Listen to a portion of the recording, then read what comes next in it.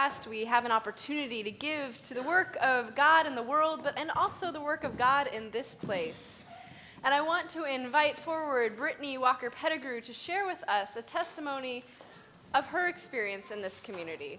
An experience that I think touches some individuals in ways that we don't always get to hear. So I want to invite Brittany forward to share her story.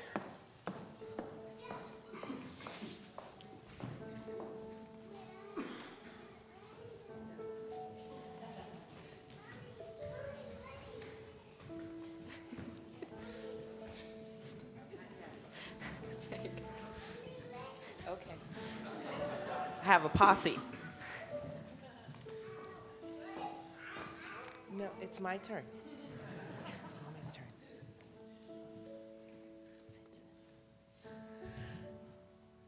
Okay. Whew. I always cry, so don't be alarmed. My name's Brittany, and I was raised in Los Angeles, California, and my home church was Morningside United Church of Christ. And I was a dutiful, loyal member, went to church every Sunday as per prescription. And all the way through high school was very active on the national level, even as a youth member. And somewhere around 16, the intersection of puberty and apathy and young adult, I know better than all you people-ness happened. And I kind of stopped going for like 20 years. And, you know, of course there was some drama thrown in there. And suffice it to say, there was actually a spiritual wound, which I learned is very difficult to heal.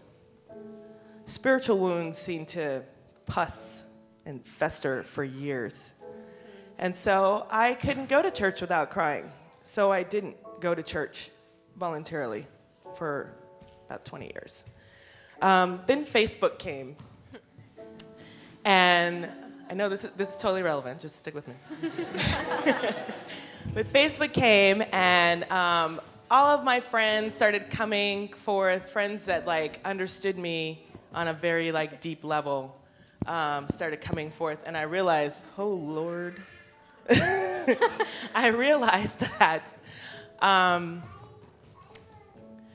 that my oldest friends and my closest friends and my deepest friends were my church friends, my church camp friends. I went to Pilgrim Pines Camp, and that's who all my oldest friends were, not from school, not from work. And I realized my daughter was about 1 at the time, Hannah. Here. And I realized that if she was going to have that, then she needed a church family. And I also realized that even through the 20 years that I was out, that I still had faith.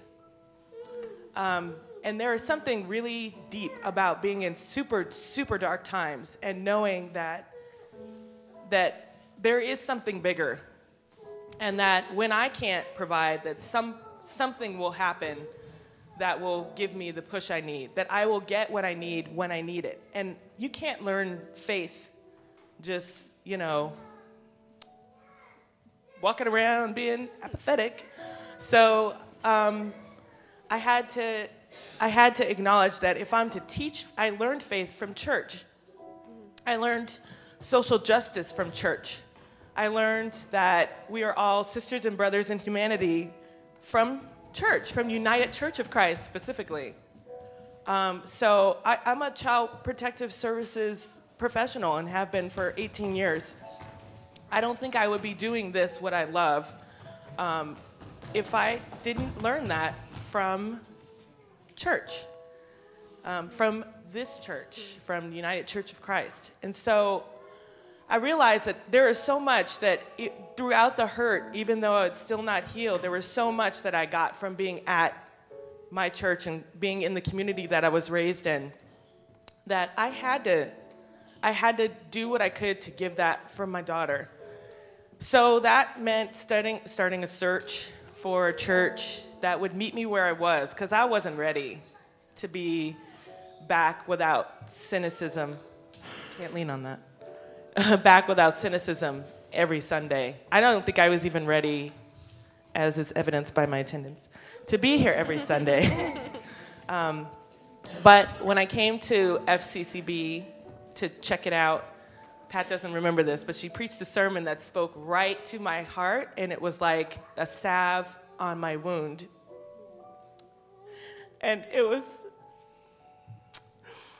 about being not one of those kind of Christians, the kind that are like super judgy and like mean to everybody, doesn't do it right, and you know. She doesn't remember the sermon, but I walked away from that going, okay, this is the church, this is it, this is the one. And maybe that was just the one phrase in like a whole sermon about something else. But whatever it was what I needed at the time, which was confirmation of what my whole like spiritual life has been and what faith has been to me. So I checked out a few other churches, but nobody had that sermon, so.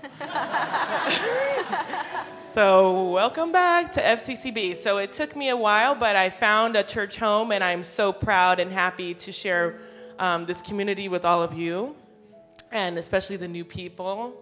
You're like in the right place, okay? And and with these are 2 of my 3 children, and being able to share that, they were just baptized like 2 weeks ago or something. With them has been just amazing. The way this community has met me where I am, still healing. So I appreciate all of that.